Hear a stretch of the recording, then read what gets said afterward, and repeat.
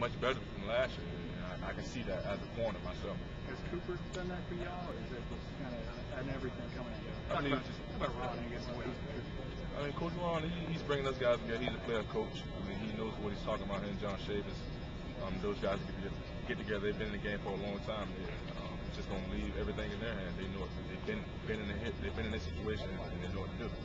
Patrick, you came in with a bunch of talented wide receivers throughout the SEC. You had A.J. Green and Julio Jones. Are you looking forward to that matchup again next year? Is that anything, in these practices that you're like, okay, I want to get against these guys once again? I'm most definitely waiting on those guys. I believe Terrance, Tolliver, Lafell, those guys are getting me prepared for Georgia and Alabama game. I just can't wait till that day comes and get my hands back on those guys because they slipped away last year. All right, nice. What's a Tommy Moffitt off-season workout like? Wow. Hard. I mean, intense.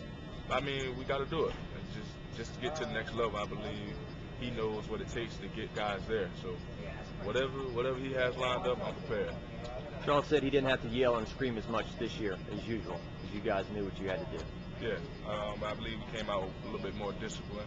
I believe it's just going back on last year's season. I mean, guys just want to win this year. We don't want to have upset season like we did last year. Okay. All right. Good deal. Thank you.